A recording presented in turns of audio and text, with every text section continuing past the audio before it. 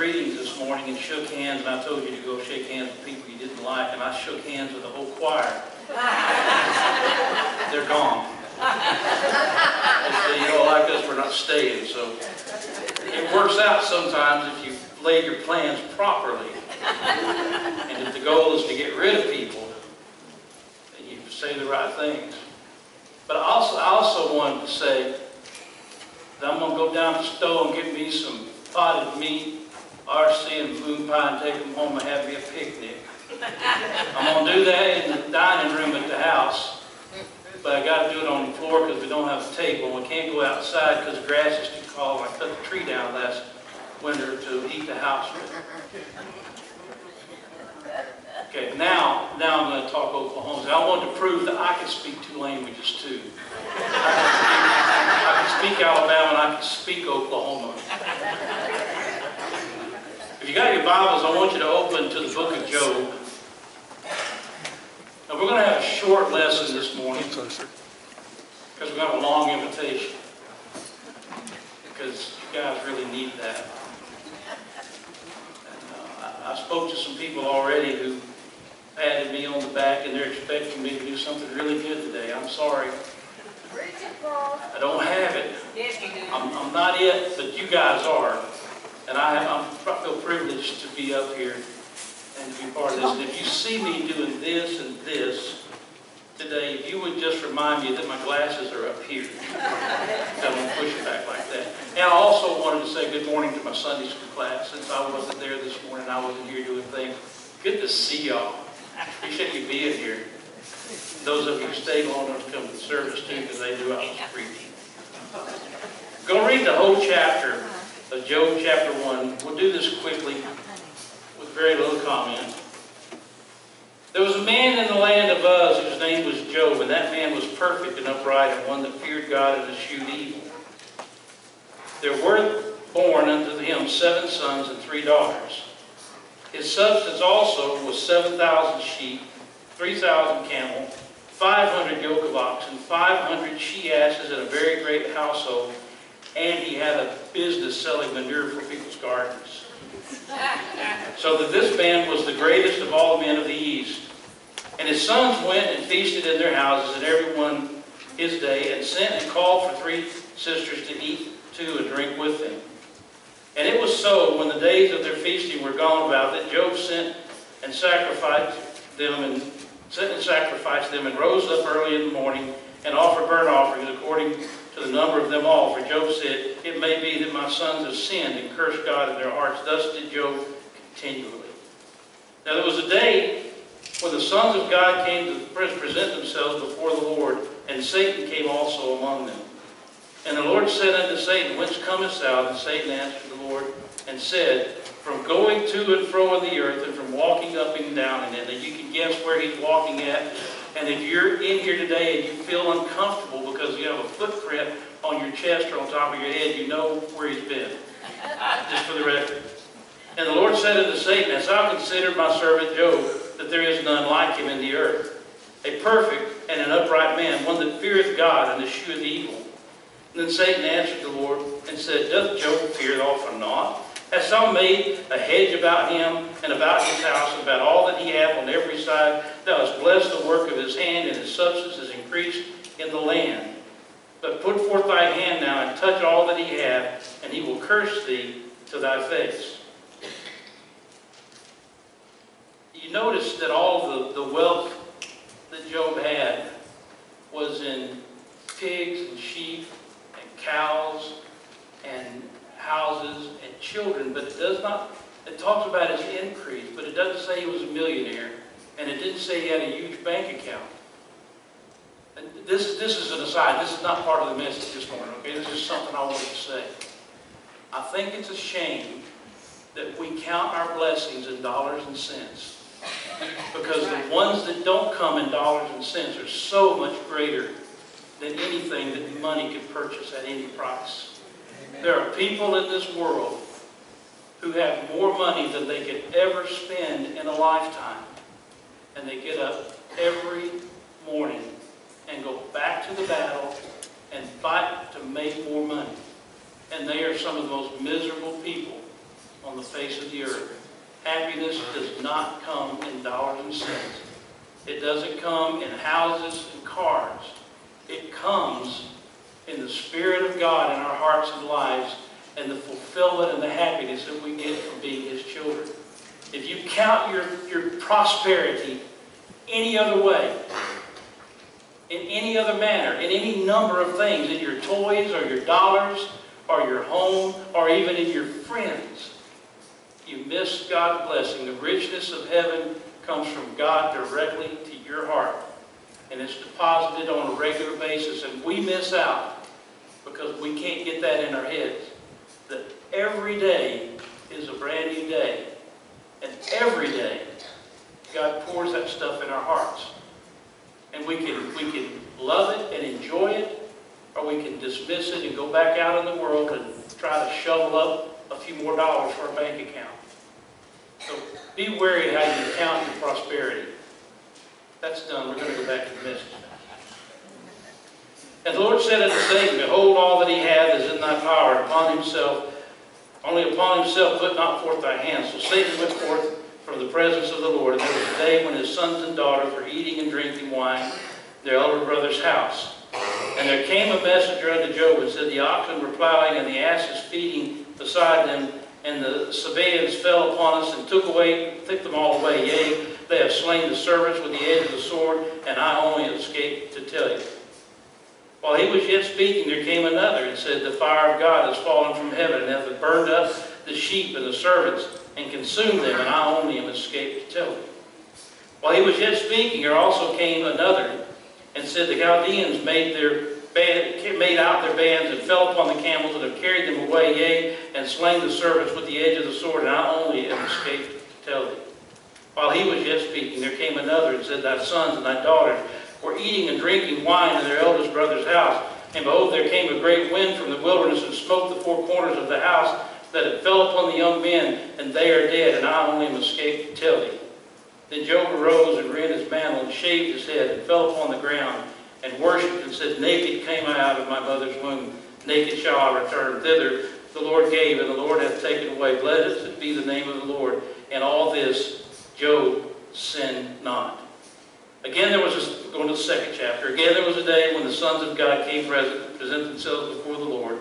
And Satan came among them also to them to present himself before the Lord. And the Lord said unto Satan, From whence comest thou? And Satan answered the Lord, From going in to and fro in the earth, and from walking up and down in it. You know that already. You know, if he's walking on you, you know this, you're part of his path. Okay? I like repeating that. And the Lord said unto Satan, Hast thou considered thy servant Job, that there is none like him in the earth, a perfect and upright man, one that feareth God and escheweth evil, and still he holdeth fast his integrity, although thou movest me against him to destroy him without cause? And Satan answered the Lord and said, Skin for skin, yea, all that a man hath will he give for his life. But put forth thine hand now, and touch his bone and his flesh, and he will curse thee to thy face. And the Lord said unto Satan, Behold, he is thine. He is in thine hand, but save his life. So Satan went forth from the presence of the Lord, and smote Job with sore boils from the sole of his foot unto the crown. And he took him a potsherd to scrape himself withal, and he sat down among the ashes. Then said his wife unto him, Dost thou still retain thine integrity?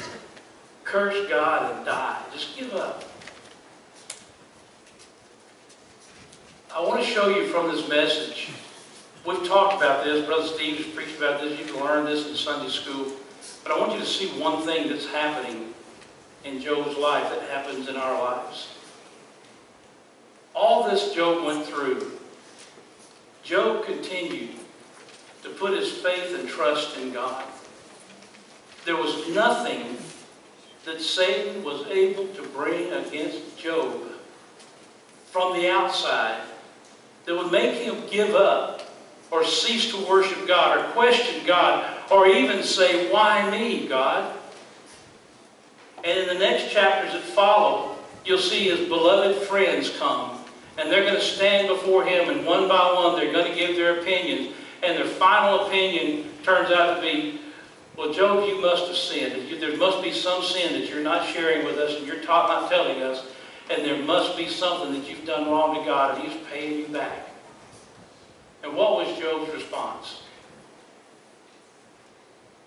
Though he slay me, yet will I trust Him. But we have little things in our lives that we look to that they bother us. And as these things bother us, if we turn our eyes away from God and we turn our eyes onto the problem or onto the person, we look and all of a sudden there's a little wall that stands between us and God, and in front of that wall is a problem. And the more we identify the problem, the taller the wall gets. And we, not God, we build walls that surround us to the point that we cannot find God anymore. He gets away from us. And the pain is awesome. But Job looked at the walls and he kept his eyes fixed on God and on Jesus the Lord. And in doing so, he was able to overcome the walls. And even though the walls were there, he didn't pay attention to them. He dismissed them. Let me show you another story. If you want to open your Bibles with me, look to Mark chapter 14.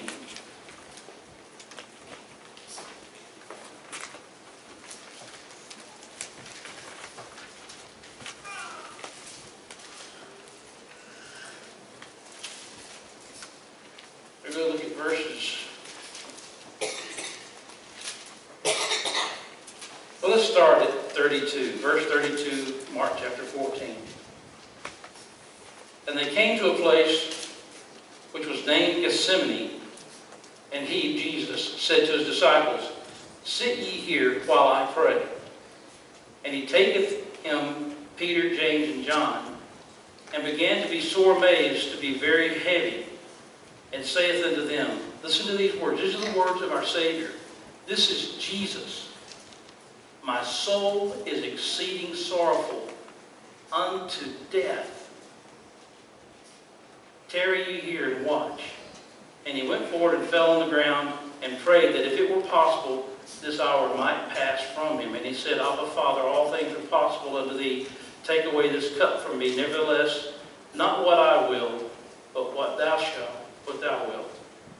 Now, this is Jesus, our Lord and Savior. He was feeling low in spirit.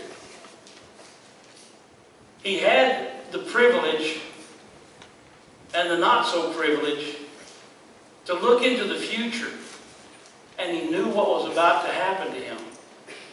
And he knew more so that what was about to happen to him was going to happen for nothing he had done, much like Job. Job had done nothing. God looked at him and saw him to be a perfect man, right in all of his ways. And there wasn't a reason that Job should go through the misery that he went through on his account. And now here is our Savior, Jesus Christ, the Lord of this world. And you remember the song, He could have called 10,000 angels to come to His aid, to conquer the world and set Him free. He had it within His reach to say, I will not do it.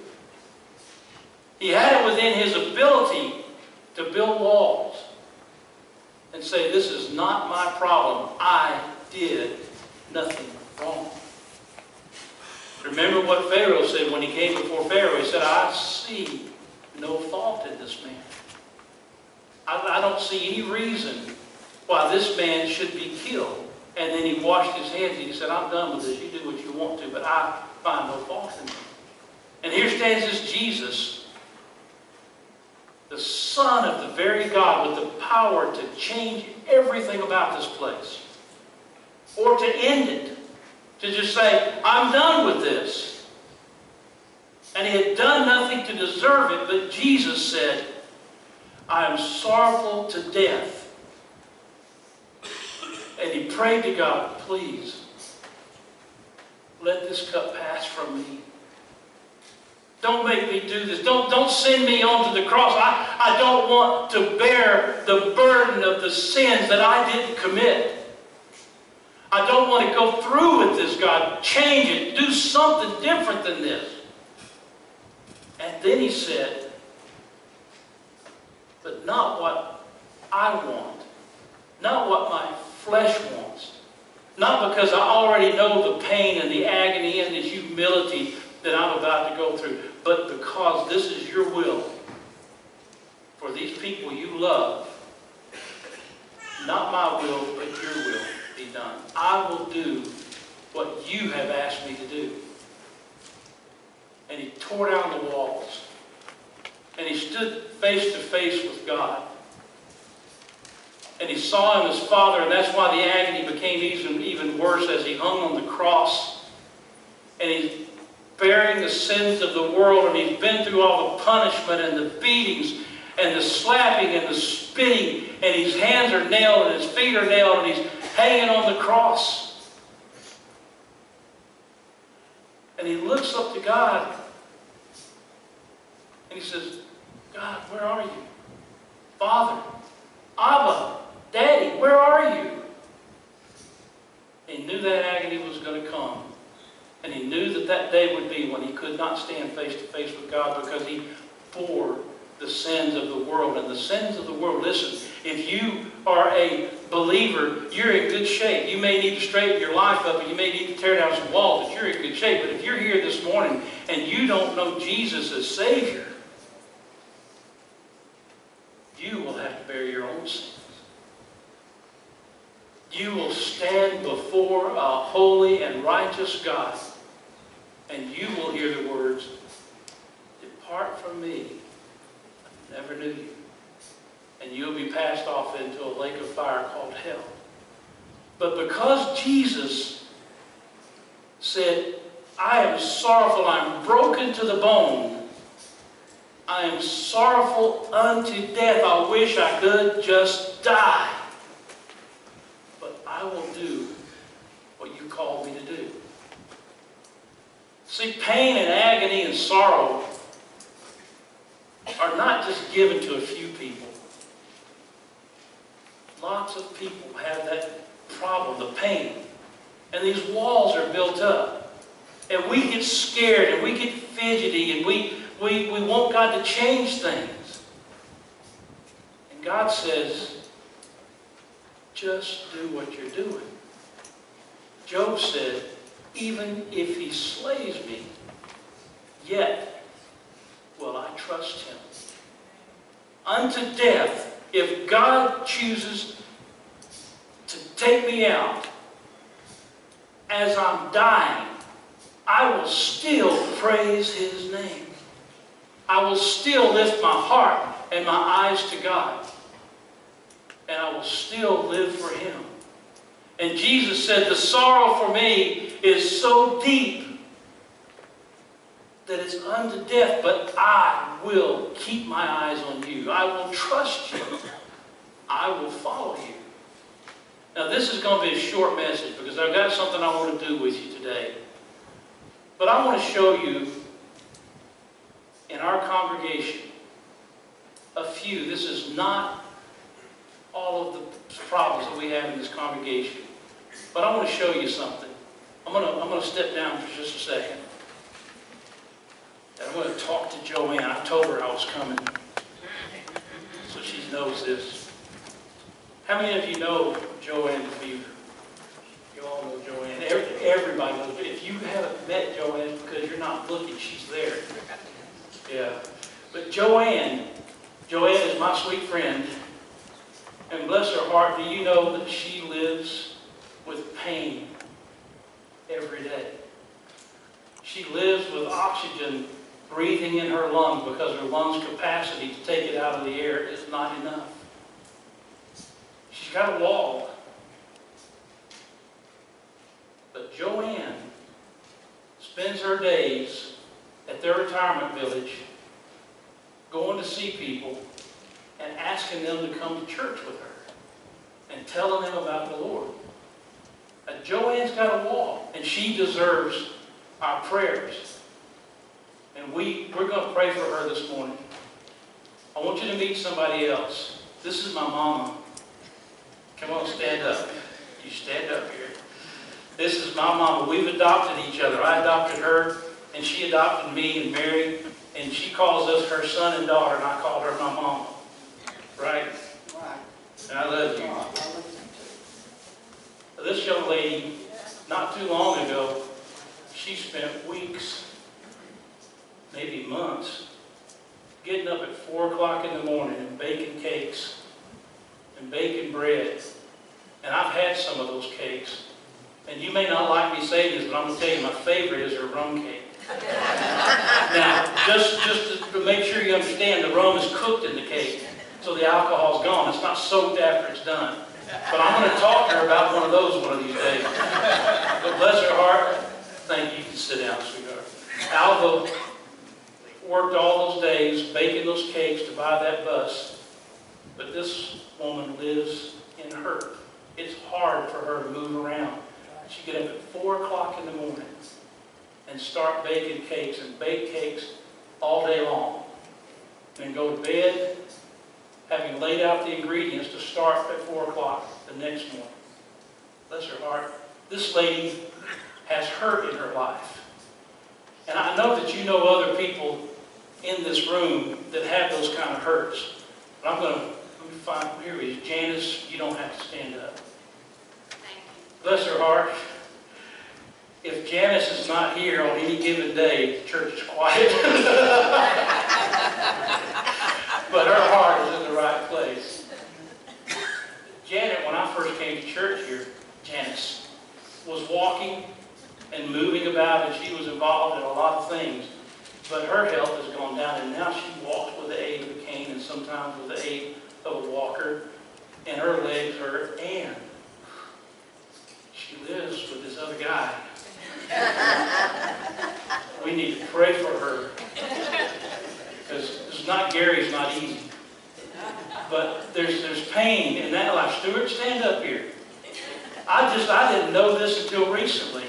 I suffer from neuropathy in my feet, and they hurt like the devil. And my friend Stuart, I found out, has the same thing. If some of you here have had neuropathy, but if you've not had it, you don't know the pain of every step you take.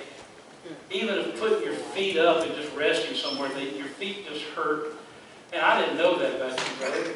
But I do know now. I know that you're a pain to other people, but I didn't know that you had pain. God bless you. Where is Carl at? He's right here. Stand up, Brother Carl. Brother Carl's Marine, served this country, put his life on the line, and he came out with his hearing problem, and he misses a lot of things because it's his hearing. And he comes to church faithfully, he doesn't miss a service, and even if he sits in a room where he can't hear what's going on, he sits there quietly and faithfully and listens to what he can hear and pays attention to what's going on around him. But he is a blessed man. I can count on a hug when I see Carl. I know one's coming. But bless you, just Tom, bless his heart, I talked to him this morning. He's got more ailments than a whole clinic full of doctors can cure. I'm not going to come over and make you stand up, but raise your hand up, Tom, over here. Then Tom, his wife has got some problems, and he lives every day with his own misery plus taking care of her. And you know, when people get older, they forget who they are and they don't know what's going on. And sometimes it gets really, really tedious and hard. So we got these walls built up. Donna's going through some stuff right now with her husband and don't understand it. It came on suddenly, and it's just hard. But what I want you to know, Bobby Dyer, yes. I just want you to know that in this room, right now, there are people that are hurting. Not just physical, medical reasons, but depression and anxiety and anguish, and life just seems to be dealing everybody a hard time. And in this room, people that we love they don't come down here and fuss and gripe and carry on about what's going on in their life. They come down and do what they can. We have to come to a point where we dismiss all that stuff and we turn everything over to God. And we spend our time, instead of griping and complaining and wishing things were better, in praising His name and in singing His songs and loving His people and being the person that God made us to be when He saved us and changed our lives. Now, I've got a video I want you to watch. And I want you to see this is a young man who has a prospect of a healthy, good life. But about a year ago, he ran into some problems. This guy's a singer. And he wrote a song, and he says, when I wrote this song, I didn't know why I wrote it. But after that year, after the year that he went through, he understood why he wrote the song. I want you to listen to his story, and I want you to hear the song. And then we're going to have an invitation. We're going to go home. I waited patiently for the Lord to help me, and He turned to me, and He heard my cry. He lifted me out of the pit of despair. He has given me a new song to sing. Amen. I believe that God can give you a new song for a new season. And this next song that we're about to sing is a song I wrote just over a year ago. And when I wrote it, I didn't know who it was for. And then I got diagnosed with cancer. And the cancer began to leak a chemical in my body to the point that my body began to shut down. And I looked like a plague victim, and I was in a wheelchair, and they told me, you might not walk again. After many painful surgeries, the cancer came back. I had to do more surgeries, chemotherapy, radiation, and they told me you might not sing again. You might not even speak again. But I'm here today. I'm standing, I'm walking, I'm jumping. And now I get to sing and speak about the goodness of God.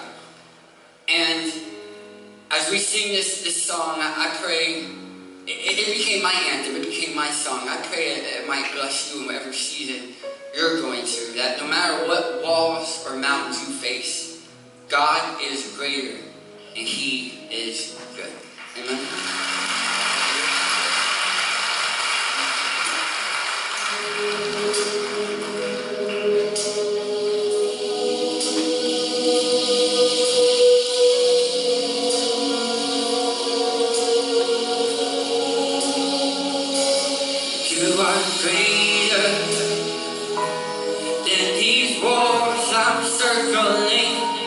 You are stronger than this army that I see. You are bigger, oh, than the mountains that I face. And I will choose to only praise you. And this is my song, and this is my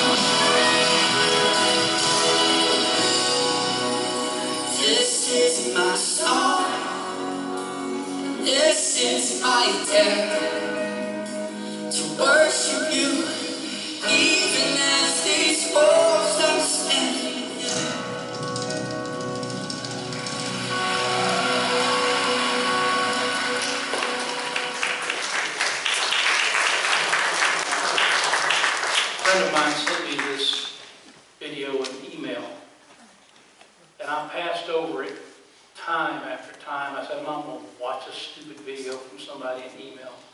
And I just kept disregarding the fact that it was there. And then this week I turned on the video and I watched it through. And I saw this young man who just a short time ago was facing death. A singer whose voice was gone, whose legs were gone. He didn't look like his legs were bad there, and his voice was great. But he faced the possibility that everything was going to be gone and he would live like a vegetable. And his song was, "It doesn't matter.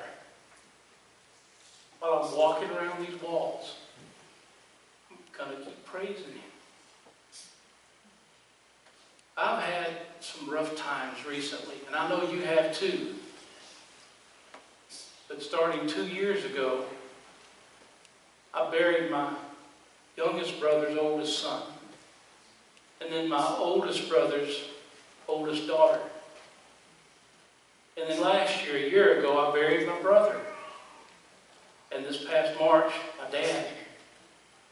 And I've got some of these same ailments that I was talking about that Stuart has, and I understand what's going on because there's several people in here with the bouts of neuropathy and the pain that goes with that every day. But this young guy showed me something this week. We don't have to let this take us down. We don't have to be affected by the stuff that comes against us, because we have a great God and a great promise that He will take care of us even through the hard times. He may not take the hard times away from us, but He will take care of us through those times. Now, it's good for us as a church body to know this. And we've got just a little time left. And I'm going to use my invitation time. I'm going to ask you to do something we don't normally do. If you would, if you're able to, stand with me. And I'm going to play just the music portion of this again, and we may not play all of it. But I want you to take an opportunity now. I want you to share your faith and share your walk.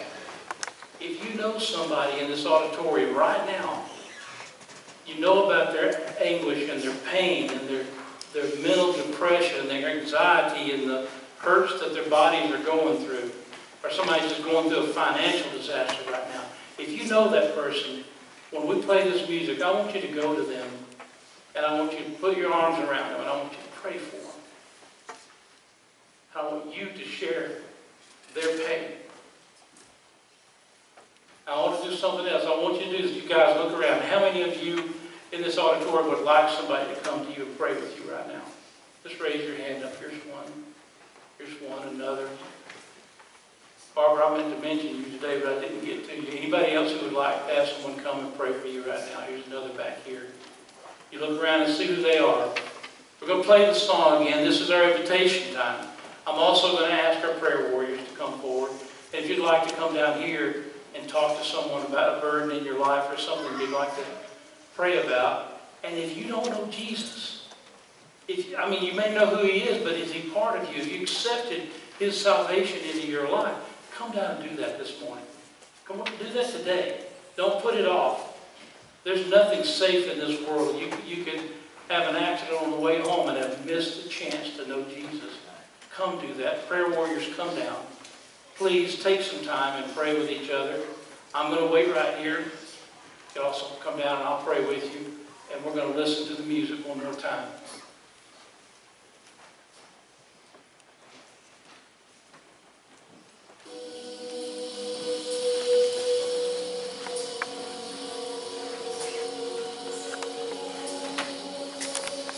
You are greater than these walls I'm circling. You are stronger than this army that I see. You are bigger. Oh.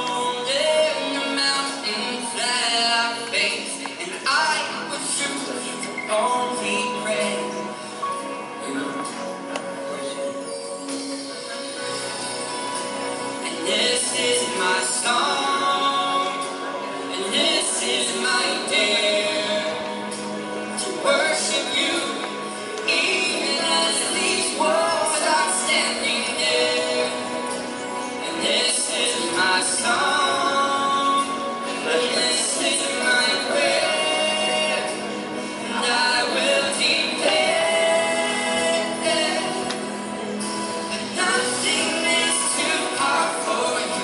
There's nothing you can do. I'll keep my eyes on you. I'll keep my eyes on you. 'Cause nothing is too hard for you.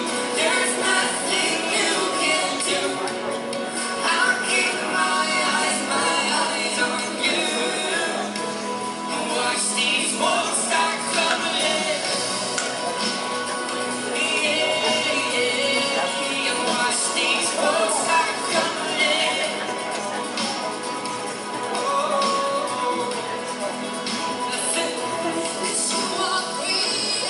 You are greater than these walls. I'm struggling. You are strong.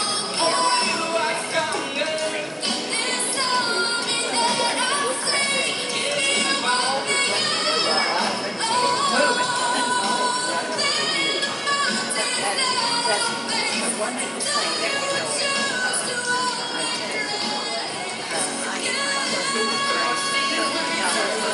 Last week.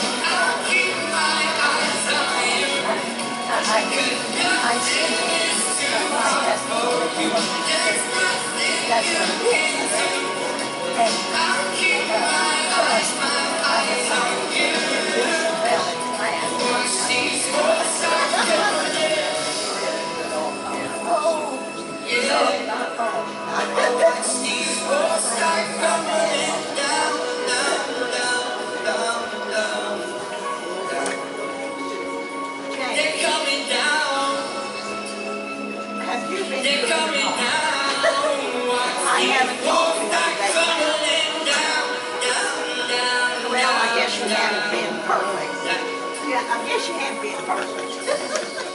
Neither have I. We're still moving. Are you playing baseball and stuff? Even in my questioning, you are always good. You're good to me, and I will sing. As long as you're being Even in the suffering, even in the suffering, I'll sing. And even in the questioning, you are always good. You're good to me, and I will sing. All over this church, lift your hands for me to sing. And this is my song, and this is my dare to worship you, even as these walls are standing there. And this is my song, and this is my prayer. I will declare. Let's declare, come on. Nothing is too hard for you. There's nothing you can do. I'll keep my eyes on you. I'll keep my eyes on you. Folks that are praying, continue to pray. We're going to turn the invitation over to Brother John now. We're going to sing a song of invitation, and just as I am. Is that what we're singing, brother? Sing a couple of verses, and then we'll pray and be dismissed. And I just want to encourage you. If you don't know Jesus as your Savior, man, don't wait. Don't figure that you can do just a few more things and then you'll turn your life over to Him. Don't ever think that you're so sinful that God wouldn't save you, because God will save you. He saves murderers. He saves rapists. He saves people who do the most horrendous things, criminal activity we know. He just saves plain old sinners. He saves people who want Him in their life. Please come and take care of that today. Just as I am without one plea, but that thy blood was shed for me, and that thou mayest me come to thee, O Lamb of God, I come.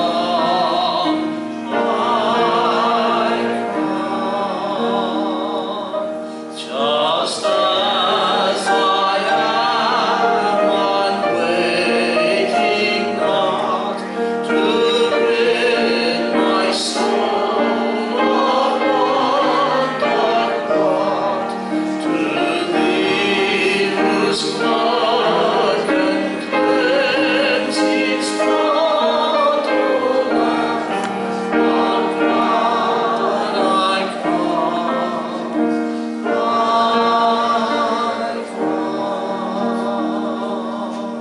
Okay, thank you. I appreciate your bearing my unorthodox way of bringing a message. But I love you guys. We fleeced your spirit, now we're going to fleece your pocketbook. I'm going to ask the guys to come forward. We're going to take an offering, and then we'll let you go home. While they're coming down, let's pray. Lord Jesus, we thank you for this day. We thank you for your love in our lives. We thank you that it outshines everything else. Thank you for this opportunity to take an offering, place that you be blessed and that we would be honored. We ask these things in Jesus' name. Amen.